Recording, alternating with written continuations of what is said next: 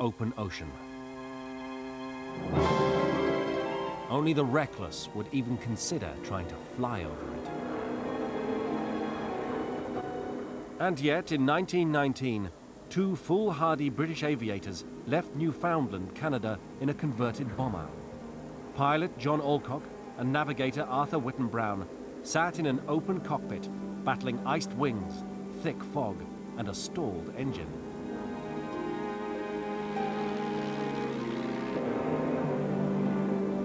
After 16 hours, they crash-landed into an Irish bog. They were the first to fly across the Atlantic in a single flight. Despite their inglorious arrival, Alcock and Brown were immediately knighted and presented with a £10,000 fortune in prize money.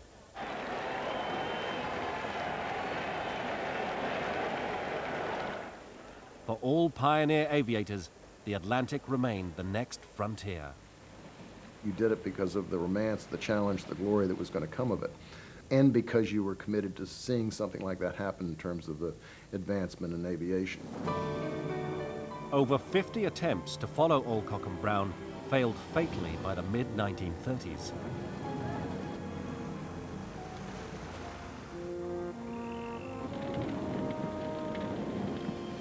The most famous crossing came in 1927.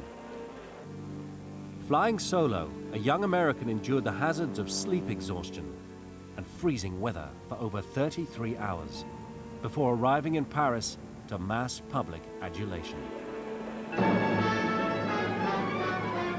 His name was Charles Lindbergh.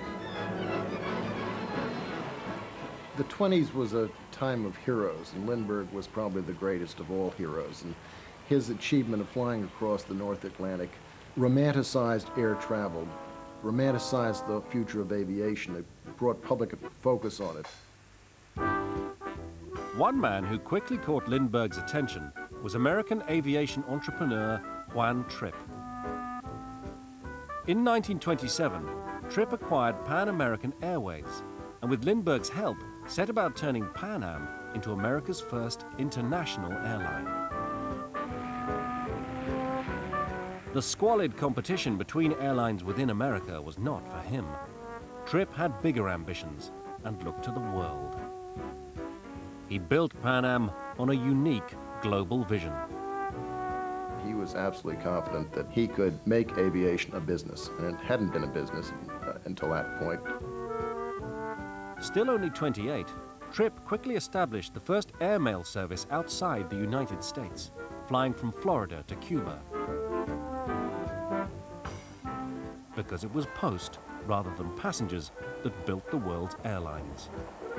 Airmail was the basis on which all early aviation was developed. It was the subsidy in effect that made it possible to develop air routes. The airmail contracts meant that Pan Am would be paid by the pound, and for each mile it delivered the mail over. Vital revenue if you were after profit as well as places. Airmail played a big part. As a matter of fact, I think we couldn't have done it without the airmail subsidy. That was a big part of our income. Up to 1939, airmail would supply 3/4 of Pan Am's revenue. Pan Am's rival in the growing international airline business would be Britain's Imperial Airways. The British tackled the airline building business rather differently. In 1924, the government created this state airline, run purely for the national interest and publicly funded by subsidies and airmail contracts. Imperial Airways was born out of a collection, a motley collection really, of 4 main carriers, all of which were receiving massive subsidies from the British government. The British government thought that this was not really a very satisfactory arrangement and something better could be done, especially as we were trying to do a flag-waving job around the world. Imperial Airways' mission was to go global and connect the empire. To fly east and south to India, South Africa and Australia, and westwards to Canada, which would mean crossing the Atlantic.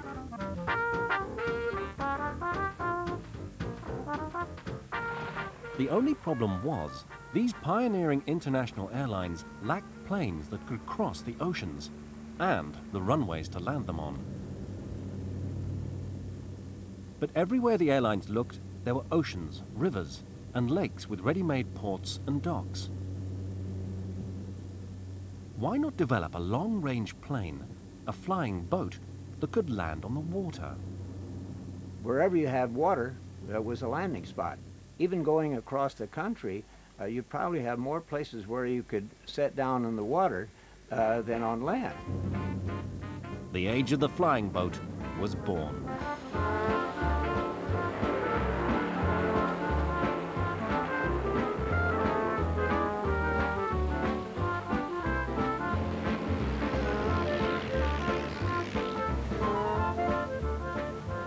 The story of air transport really is the story of the flying boat.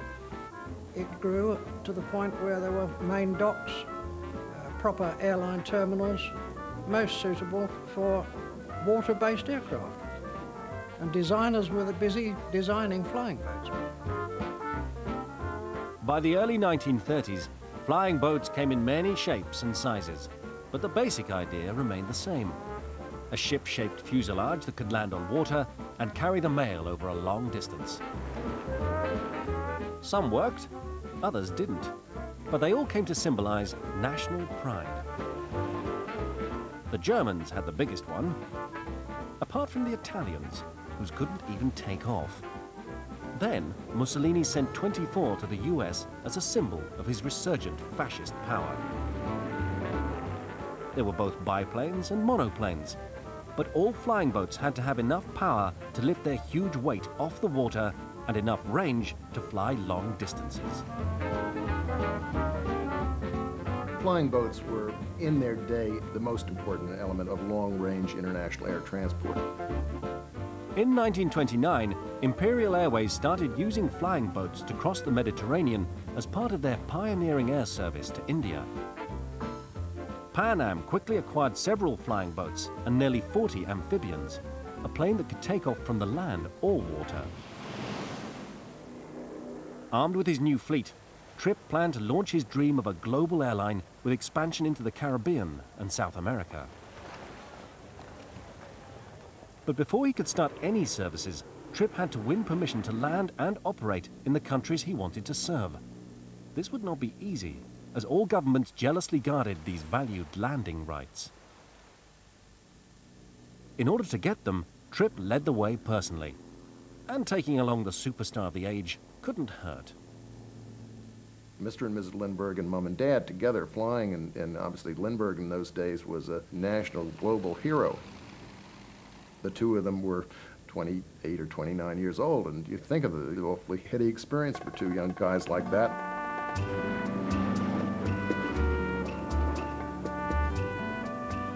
Along the way, Mrs. Betty Tripp kept a journal. 9,000 miles in 3 short weeks. What a trip. Flying over jungles, charting new routes, meeting colonial governors and Latin American officials. Lindbergh was the hero of the world, and everyone was wildly eager to see him. On this and other visits, Tripp succeeded in opening doors closed to others. Tripp managed to get the route rights to places where others never quite made it, some political reason or some other reason.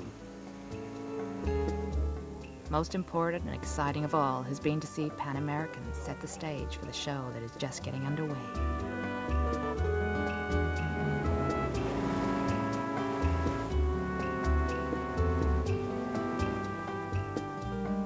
By the mid-1930s, Pan Am ran over half the flights in Latin America and had delivered tons of mail. For Tripp, good business meant never limiting your ambitions. I think he always had the vision to go well beyond Latin America. The vision of Europe, the vision of the Pacific was there. I know it was there even as early as 1928. On the other side of the world, Imperial Airways had begun to serve India and South Africa. But the great ocean still lay between and ahead of the airlines. which will be the first to carry people over the most challenging ocean of them all? The Atlantic beckoned.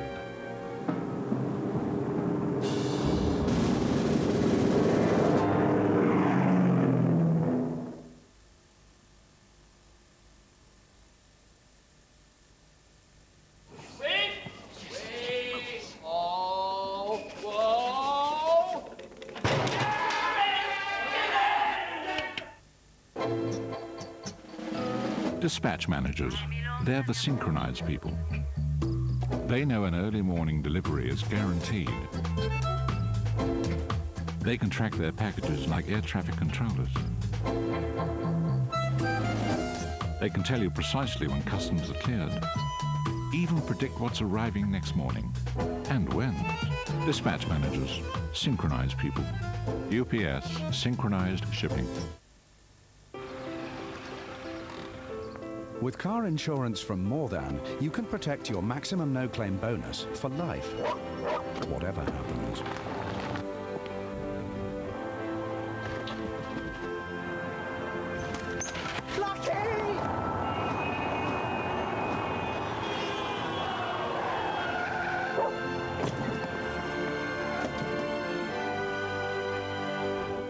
Lucky?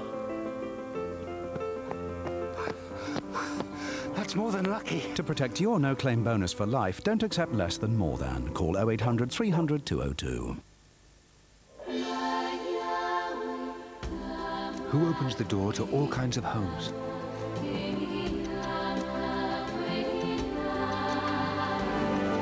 Who offers mortgages that can be hand-picked by you?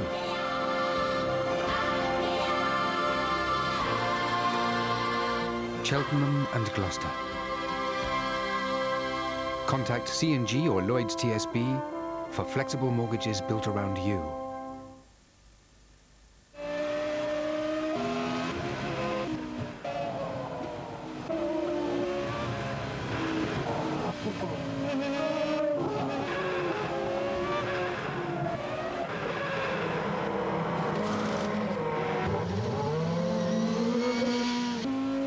HB technology and HB people help BMW Williams run every race before the driver ever gets in the car.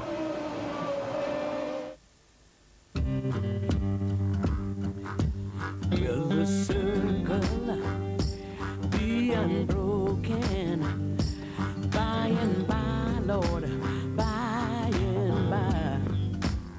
But will the circle be unbroken? With a strong unibody construction and unique 5-year warranty, there's no weak link in our chain. Hyundai, always there for you. Hi-ho! Hi-ho! Hi-ho! Hi-ho! Hi-ho!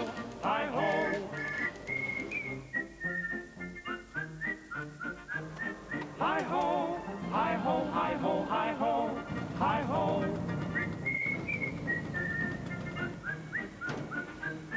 Hi-ho! Hi-ho! Don't suppose I'd be much good at that. Use your head. Teach.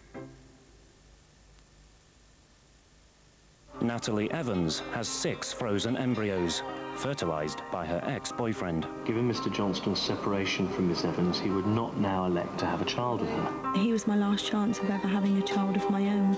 Cutting Edge follows the moral dilemma that led to a landmark court case. Thursday at 9 on 4.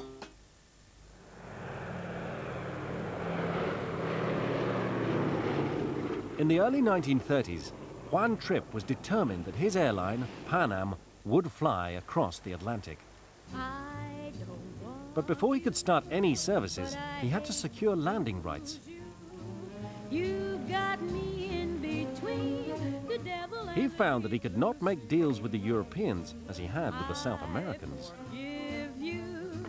And so he was forced to turn his attention to flying in the other direction, across the Pacific. Starting service across the Pacific was clearly not easy. Many people, including people on Dad's board, thought he was a lunatic to undertake something of this magnitude, to try to fly from San Francisco 20-odd hours out, cross into the Central Pacific, try and find Honolulu. It was an extraordinary undertaking. Equipped with a new generation of long-range flying boats, in 1935, Tripp personally dispatched the first airmail flight right across the Pacific. Pan American Airways China Clipper, Captain Music. Standing by for orders, sir. Captain Music, you have your sailing orders. Cast off and depart for Manila. Tripp gasped as Captain Music had to fly the overloaded China Clipper under the Oakland Bay Bridge, and then over San Francisco's unfinished Golden Gate Bridge.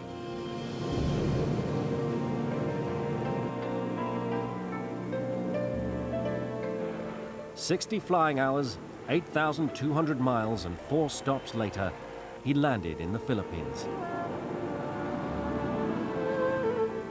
Now US posted mail would reach Hawaii in less than a day, and Manila in a week instead of a month, and Pan Am had the contract to deliver it.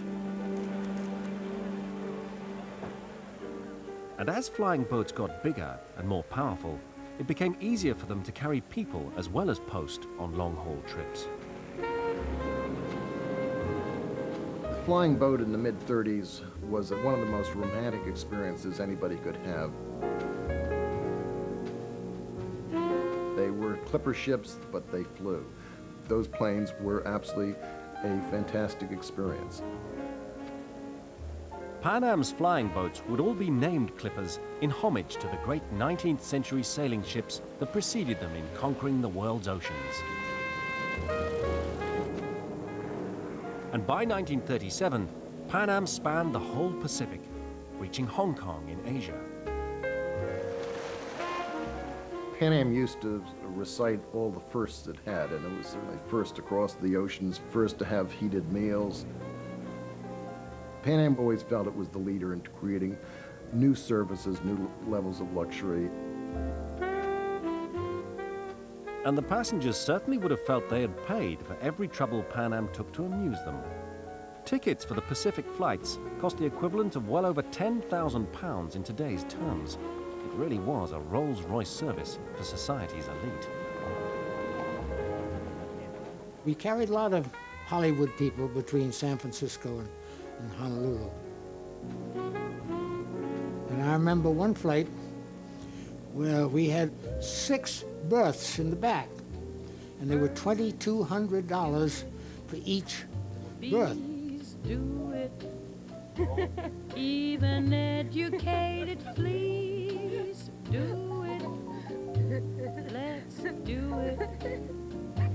Let's fall in love. The purser came running up and said, "There's a lady's bare legs sticking out between the curtains in that upper bunk. Somebody better do something." It seemed not all of Hollywood's leading ladies wanted to be alone. So needless to say, something was done, but we always regarded that as a kind of a wild incident in the upper bunks.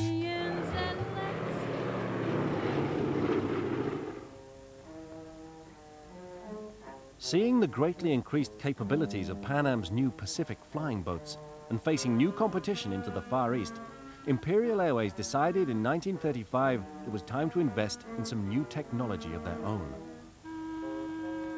It commissioned Short Brothers, Britain's leading flying boat manufacturer, to design a new class of flying boat that could carry 24 passengers in luxury, as well as 1.5 tons of the profitable airmail.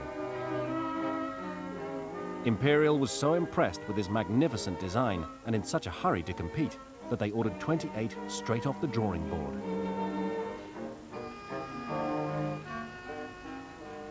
The order had quite an impact on the Shorts' workforce. You know, it was very difficult to believe. 20-odd something flying boats, because Shorts existed on orders of 1 and 2. But to have an order of 20-odd flying boats can't be true. Hugh Gordon joined Short Brothers as an apprentice in 1929, working in their Rochester plant on the Medway River in Kent. He went on to test fly and troubleshoot of a new fleet of aircraft that would become famous around the world as the Empire flying boat. Another of Britain's giant new Empire flying boats is undergoing her final trials before being put into service. Like her previous sister ships, the Centaurus has cost over £40,000 and will carry 24 passengers, sleeping and waking, over the Empire's air routes. And as she takes off, yet another is brought out of the hangars for the first time. Winged monsters, maintaining Britain's supremacy in the air. And the crews of these great winged ships had to learn how to be sailors as well as pilots. A number of the captains, of course, are very experienced pilots, but they were not used to flying boats. And manoeuvring on the water, for instance, something quite new to them. The crews had to be taught how to cast a line and moor at the bow, to navigate with the sextant and the stars, and to master all the rules of the sea. By 1937, the Empire flying boats delivered the mail to all the British imperial territories, except Canada and the Americas. For the tiny elite of very wealthy passengers or high-ranking officials who were able to afford the ride, it was a journey they would never forget. The short C-class Empire flying boat. Many passengers still believe they were the most comfortable aircraft ever built.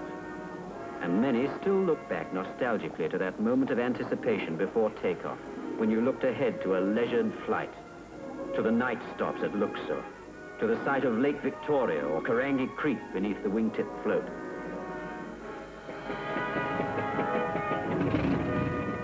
When we were told that we were flying back to India and that we were going on a flying boat, we were very, very excited. Had we really known what lay ahead with the trip, we would have been even more excited. In the late 1930s, 13-year-old Pepita and her 11-year-old brother Desmond were about to have the adventure of their young lives. When we saw the aircraft floating on the water, it was like a huge bird, and we didn't have much time to sort of look at it before being taken into the aircraft and then settled down at our seats. Their journey would take them halfway around the world, to India, where their parents lived. The earlier flying boats had fixed seats, many of them made by the people who made the aeroplanes, you know, in other words, very good at making aeroplanes, not so good at making seats. But the adjustable seats on the Empire flying boats are very spacious, very comfortable. One could fall asleep in them without any difficulty at all.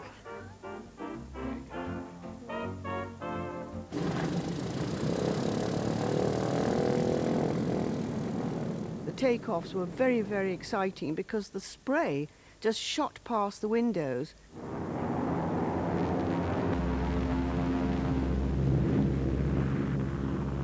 And then up and away. They almost took themselves off the water. They really did.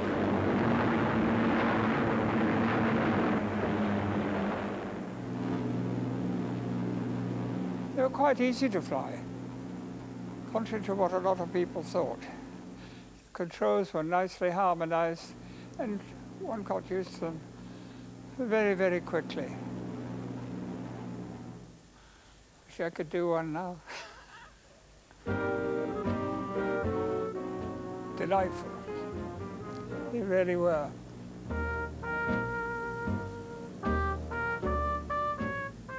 Imperial Airways became a byword for luxurious service. The passengers had cocktails mixed by barmen recruited from the smartest London clubs. The staff, Imperial Airways staff, the ground staff and the cabin crew, they were very, very courteous to everybody. We were all treated like VIPs. The food that was served more like, almost like in a restaurant.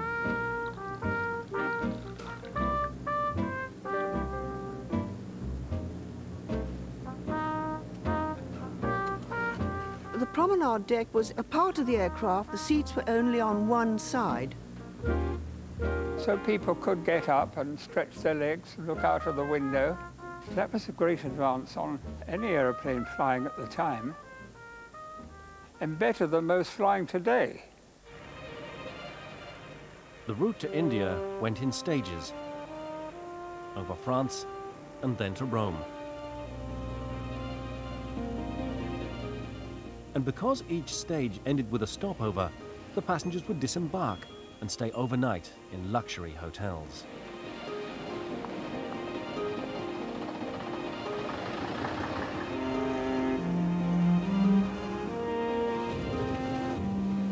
Their second stopover would be in Egypt.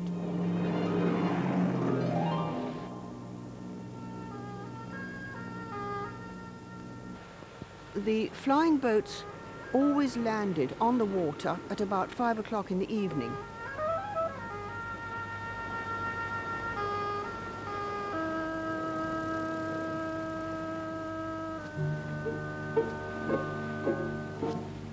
And the passengers were taken ashore by launch. At Alexandria, some of the passengers left us because they were traveling now on a different route down to East Africa and South Africa.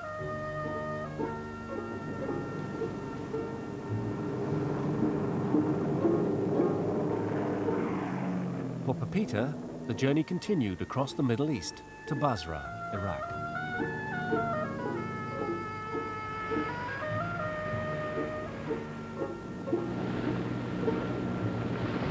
Going over Iraq, that was very bumpy, very hot. Heat rising from the desert, and everybody felt rather sick. But it was about the only time anybody ever did feel sick, if I remember. And on to Karachi, then in India. We were very, very sad when our journey came to an end because it had been so unusual, so extraordinary. It was an epic journey. Took 4 days, 4 nights. Every night was in a different country.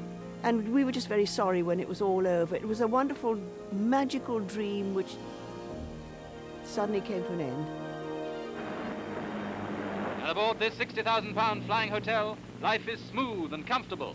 The hours pass luxuriously in almost silent safety. By the late 1930s, it was possible to reach India in 4 days, South Africa in 5, Hong Kong in 6, and Australia in an extraordinary 9 days. By sea, it took over 4 weeks. But this progress and luxury only came as a result of a constant struggle between the crew and the elements. In March 1937, the Capricornus, a brand new Empire boat, set out with the first direct airmail for Australia. Just over 2 hours out from Southampton, she flew into a wooded French hillside. All 6 on board were killed, except the radio operator. Hugh Gordon was immediately dispatched to France and ordered to find out what had happened. While investigating the crash site, Hugh filmed these unique and previously unseen images of the Capricornus's demise. You can imagine what a large flying boat is like when it flies into a mountain at about 150, 160 miles an hour. It's a bit of a mess. I had to go out there. Hugh could do little more than break up the wreckage for scrap. The crash had been caused by a frozen altimeter and a confused navigator. Thinking they were 1,000 feet higher than they actually were, the Capricornus flew into a mountain the pilot never saw in the mist. This was not an isolated incident. Of the first 28 Empire boats built, 9 crashed or were damaged in accidents. Despite the setbacks, each new aircraft and every flight was another step towards the greatest challenge of all, the Atlantic.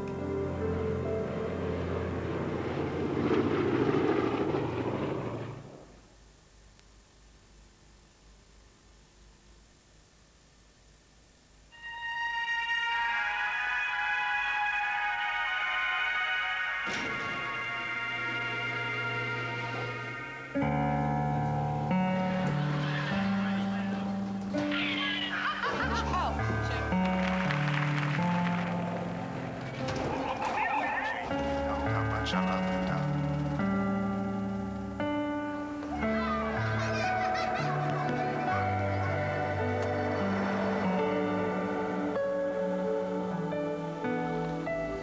new Renault Scenic. Park the TV. What's in there? Where does that go? What's it like being a fish? How deep is it? How high? How long do those take? Who lives there? How did he catch that? What does it mean? What does that feel like? What's out there? Where will your curiosity take you?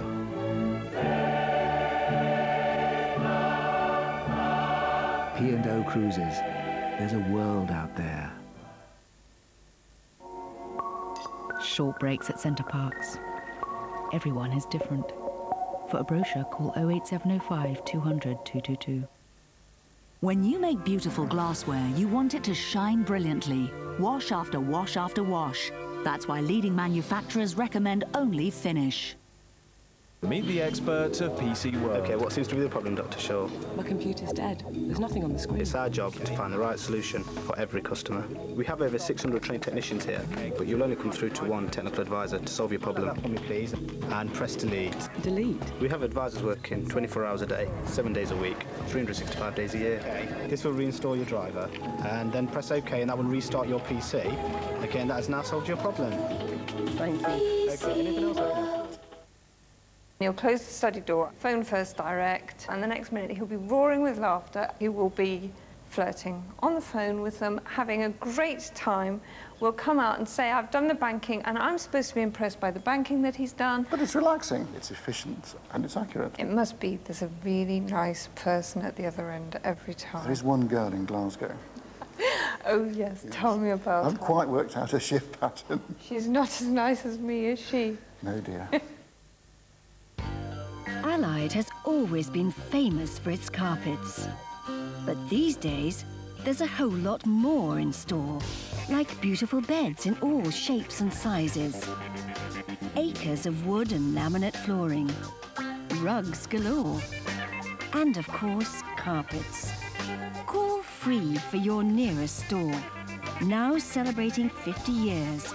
There's more to Allied. Watch a film in a stressless sofa, and the real excitement is off-screen. The ultimate TV sofa with individually reclining seats that move in harmony with you. Stressless, the film lover's choice. Free phone 0800 652 0800 for free brochure and nearest stockist.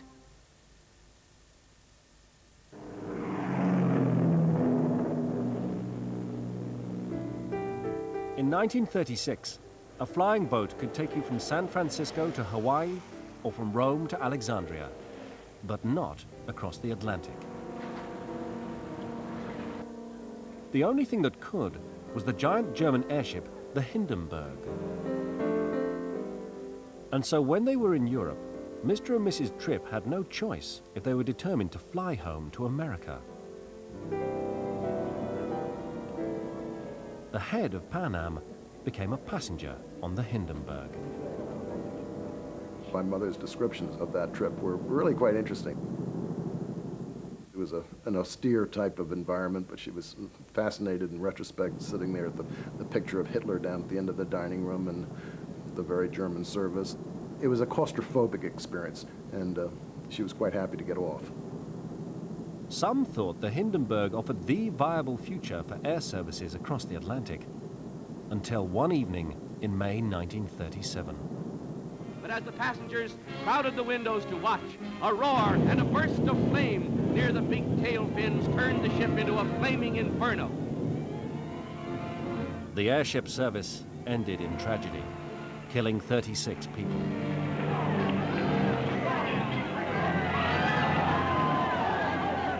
It will be 2 years before any other fare-paying passengers could fly across the Atlantic. During that time, Pan Am and Imperial struggled to cross the Atlantic, the biggest commercial prize of all, with a viable passenger service. there was a lot of competition for the North Atlantic. That was the money route around in different places of the world, but that was the really lucrative place to go, and everybody wanted in on it. The determination of the two great airlines to cross the Atlantic finally overcame the political obstacles and led to a negotiated settlement. The British, Irish, Canadian and US governments agreed to a treaty where all would mutually benefit from any airline service across the Atlantic. The agreement they finally came to was that Pan Am would not start service across the North Atlantic before Imperial Airways would start. And in exchange for that, there would be an exclusivity. Pan Am had the exclusive right to fly the North Atlantic. Obviously, Imperial Airways had it from the British point of view. The initial result of these agreements was that both airlines could attempt their first limited service across part of the Atlantic, between New York and Bermuda, the mid-Atlantic British colony.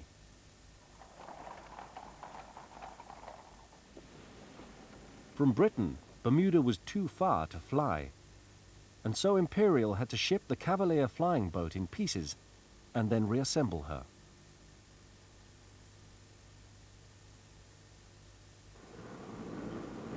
The Imperial Airways flying boat Cavalier arrives in New York at the end of the first survey flight from Bermuda, the southern holiday resort where thousands of wealthy Americans spend the winter. And New York gets a glimpse of the superb lines of Britain's new flying boats, the Air Armada that will soon be spanning the world. The Cavalier started operating successfully from June 1937, as did Pan Am's Bermuda Clipper.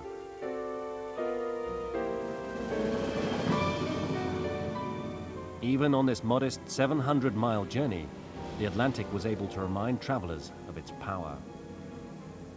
Betty Tripp made the 6-hour Bermuda run many times. The air was often very rough. The aircraft would be tossed around and with no warning would drop hundreds of feet. Meals were often flung in the air, landing on passengers, on the ceilings, or in the aisle. On one occasion, we had to return to Bermuda as we'd used up so much gas in fighting the winds. Crossing the whole Atlantic would require a series of test or survey flights to explore the severity of the conditions. To go to the North Atlantic, we had a problem of weather. Weather was pretty mean. The survey flights commenced in the summer of 1937, when the weather was at its calmest. Imperial's Caledonia had to be stripped bare and filled with 4 times its usual load of fuel. It would depart from Ireland and head for Newfoundland, the shortest distance across the Atlantic. The Imperial flying boat Caledonia prepares to leave Foynes in Ireland for her transatlantic flight to Newfoundland. Simultaneously, Pan Am's Clipper 3 left New York for Newfoundland and then Ireland. They had to face bad visibility, the possibility of fuel leaks, engine failures. All of these things gave a problem of immense proportions. While the Caledonia is roaring westwards, the US Pan American Clipper is coming east, and the two giants actually pass in mid-ocean. Both flights are superbly successful, and now the American Clipper glides down to the smooth waters of Foynes Bay. Not all the test flights went so well. Imperial's Cambria got lost in fog, the radio broke, and then the autopilot failed. After 18 hours battling the conditions, the exhausted crew landed in Newfoundland, almost out of fuel. The survey flights proved the Empire flying boats could only cross the Atlantic in good conditions and without passengers or the mail.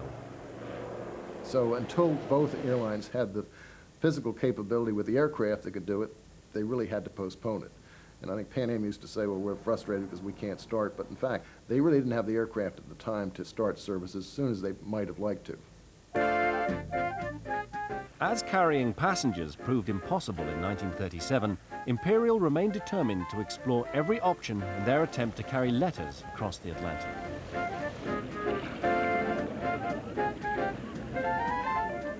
First up, Shorts created the extraordinary Mercury Maya composite aircraft. The idea was to save on the huge amount of fuel used in takeoff by using the mire to lift the mail carrying Mercury into the air.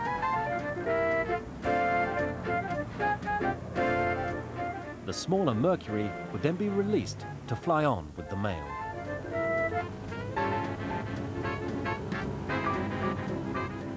In July 1938, one of Imperial's most legendary pioneering captains, Don Bennett, later an Air Vice Marshal in the RAF, flew the Mercury almost 3,000 miles to Montreal, Canada. Bennett and his radio operator then flew on to New York and into the record books as the first commercial aircraft to fly across the North Atlantic and the first crossing to Montreal. The Mercury Mire was just one of many experiments. The late 1930s witnessed a host of exploratory crossings as various nations tried everything they could think of to carry the mail to America.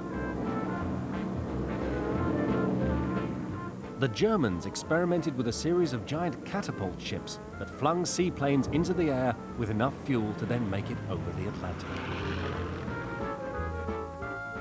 Others suggested building some kind of moored landing area in mid-Atlantic, while the French proposed building an island and resurrected an ancient flying boat that barely staggered across.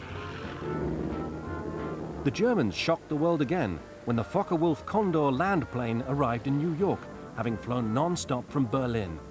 But the Condor could also not make the journey with an economic cargo, and the US denied her further landing rights. And finally, Imperial experimented with the revolutionary technique of in-flight refueling for their Empire flying boats. Despite all this endeavor, by the end of 1938, Imperial had only one flying boat operating over any part of the Atlantic Ocean, the Cavalier, that linked Bermuda with New York. In January 1939, the Cavalier left New York on her 290th scheduled flight. 10:30 on a lowering, foreboding morning, the Imperial Airways Cavalier takes off from New York, heads out through troubled skies over the Atlantic. Little do her 8 passengers and 5 crew realize that tragedy rides at the controls. Then shore radio stations hear of trouble, bad weather, all engines failing through ice. Finally, the fatal message, sinking. American Coast Guard and Army planes speed to the search with just one chance in a million of finding the survivors bobbing on the icy, lashing Atlantic. And now our American commentator brings the end of the tragic story. Then the S.O. Baytown did the impossible. Its gallant captain and crew found and rescued the 10 survivors and rushed them to New York. Anxious relatives waited to welcome their loved ones, but 3 did not come back. Injured, they let go precious life preservers and were lost. As the Baytown comes alongside the dock, it brings a weary cargo of refugees from the sky and sea. The Cavalier's engines had frozen up and brought her down. Imperial had nothing to replace her with. Yet again, the Atlantic had defeated the Aviator and airlines. The culmination of all this trial and error would be a wholly new flying boat that would take on the Atlantic in 1939, the product of a corporation that would remain synonymous with global travel to this day. The first Boeing airliner was about to take off. But would it rise to the airline's ultimate challenge and make crossing the Atlantic commercially viable?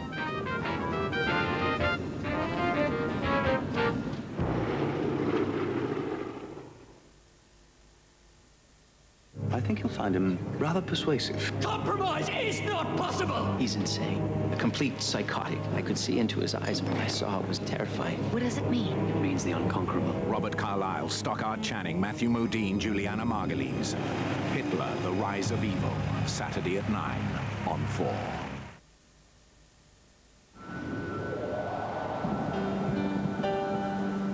Even in the most turbulent times, Scottish Widows has stood firm,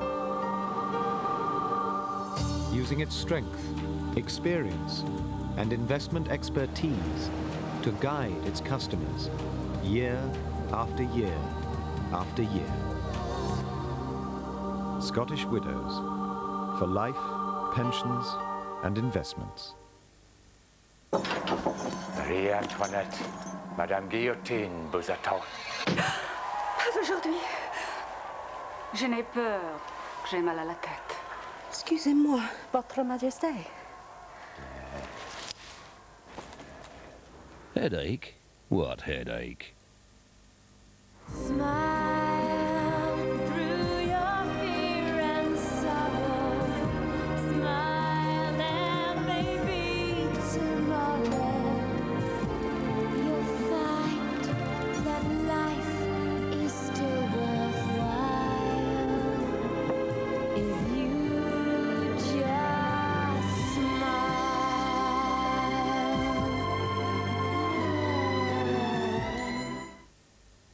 Meet the experts of PC World.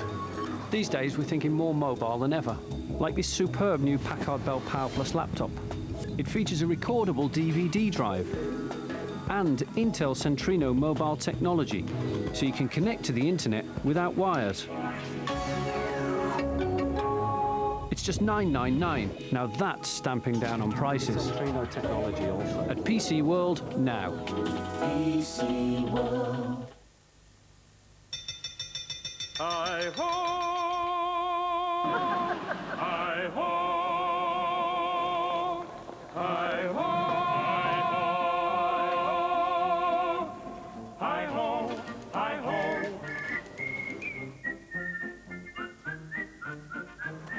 Hi-ho! Hi-ho! Hi-ho! Hi-ho! Hi-ho!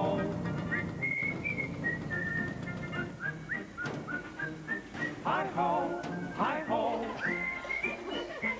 Don't suppose I'd be much good at that. Use your head. Teach.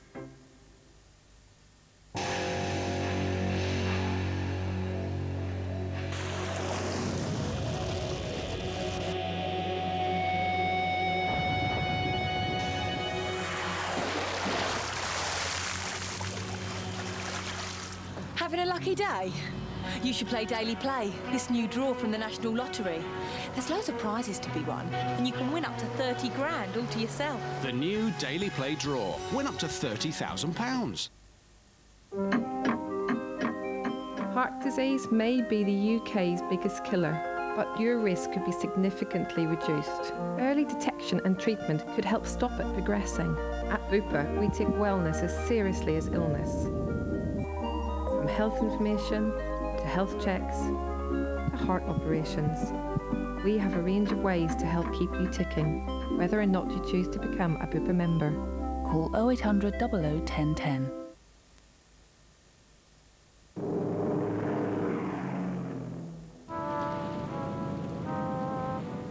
June 1938, and on the lake beside the Boeing plant in Seattle, the largest commercial flying boat ever built was launched.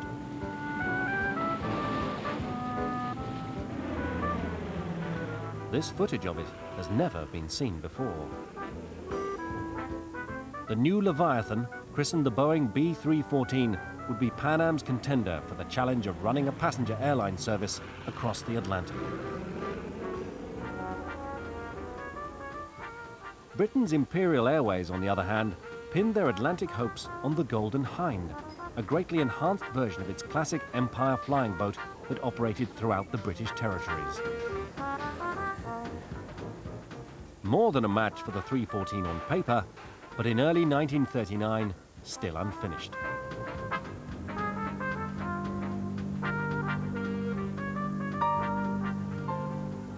The race was now on. The earlier agreement that said both airlines had to operate simultaneously was ripped up. Pan Am now had permission to fly to Britain after June 1939, even if Imperial was not able to fly the route. National pride demanded Imperial Airways offer a rival service.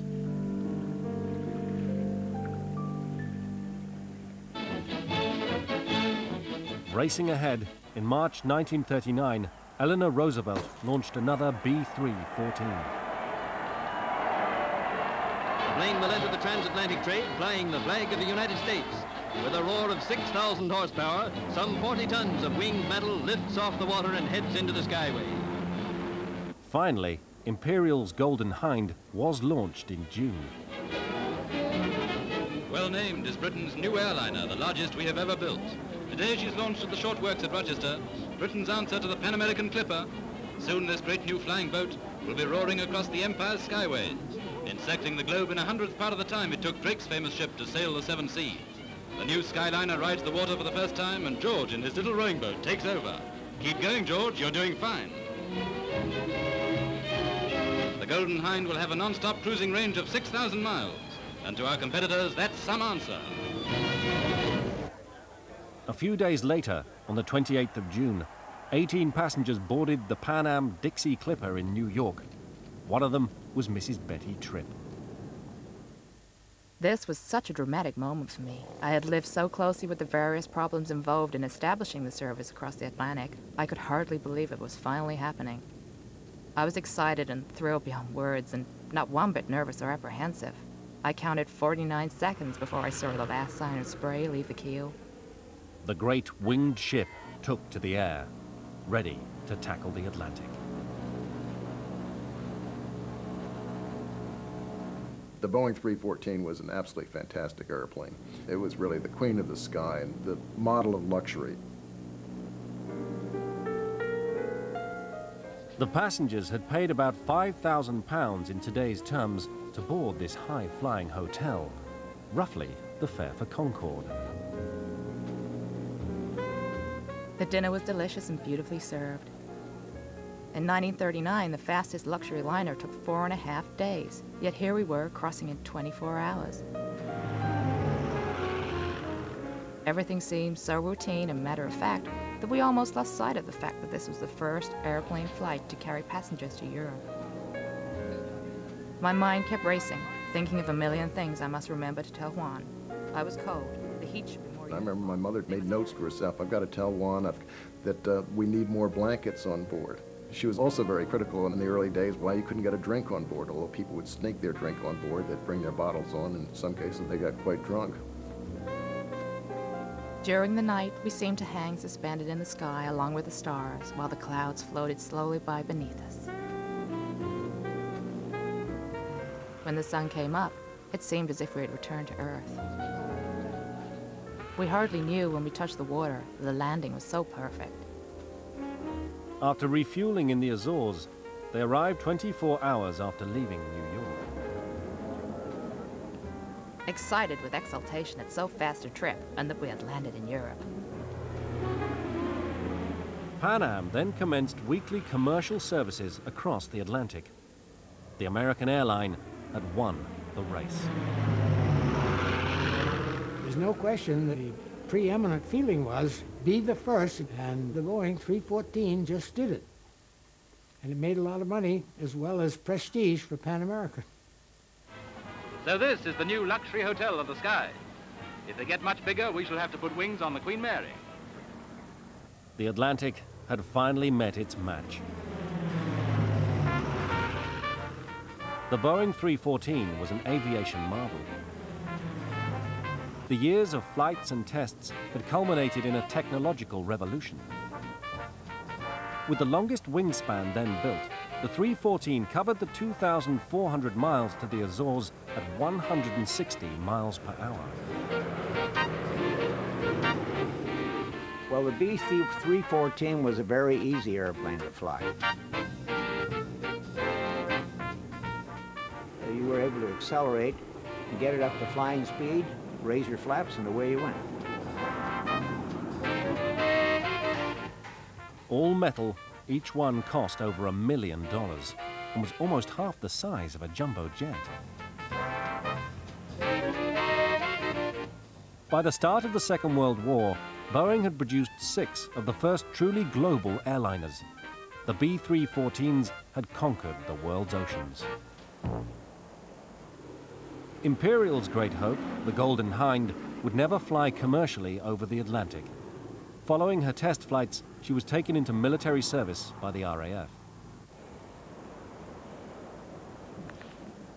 After Pearl Harbor, Pan Am quickly joined up and also became part of the Allied war machine.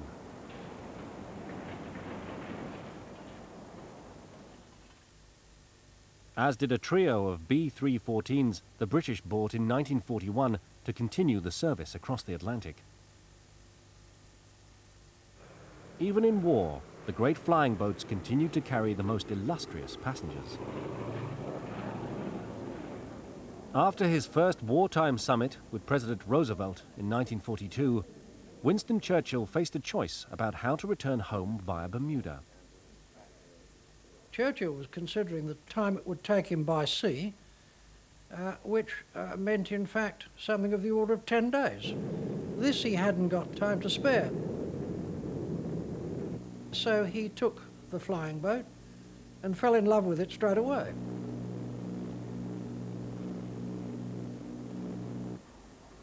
He arrived just 20 hours later, to the astonishment and acclaim of all his parliamentarian friends, and he never looked back. He travelled on the flying boat from thereafter.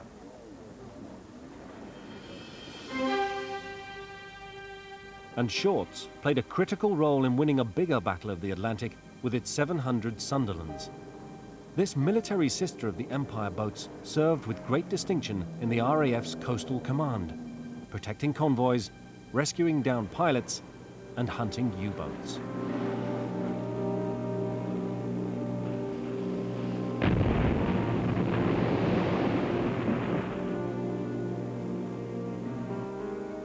By the end of the war, the age of the great flying boats had ended.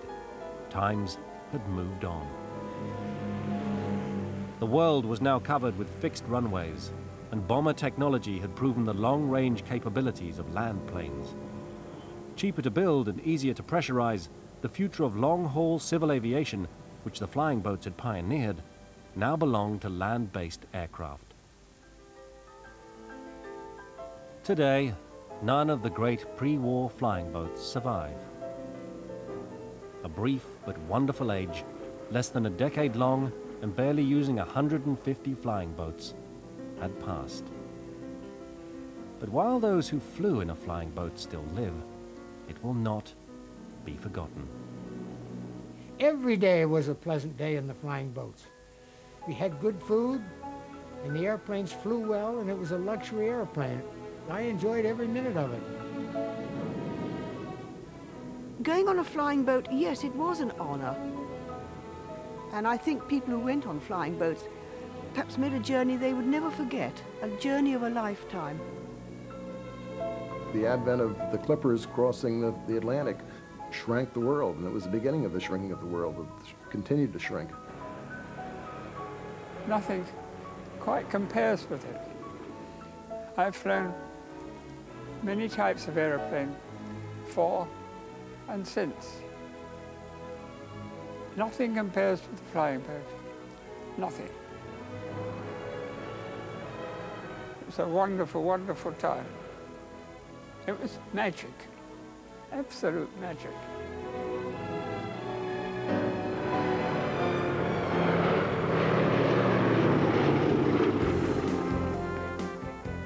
Why not relive those exciting years at channel4.com/science?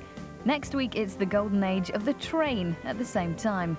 But coming up, how Mrs. Thatcher used special forces in front of the camera and also under secret conditions. SAS The Real Story continues next.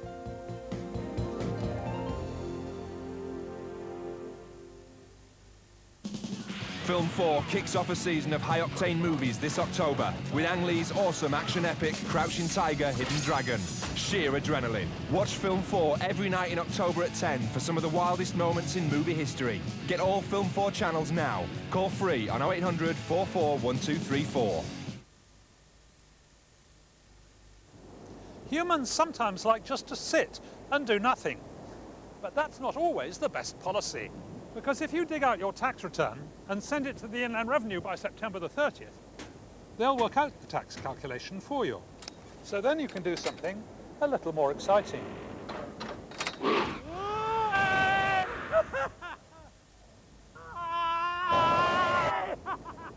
Self-assessment. Tax doesn't have to be taxing.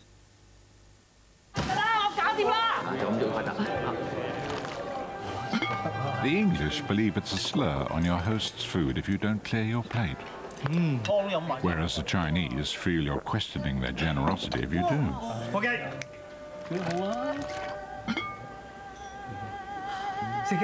At HSBC, we never underestimate the importance of local knowledge. HSBC, the world's local bank.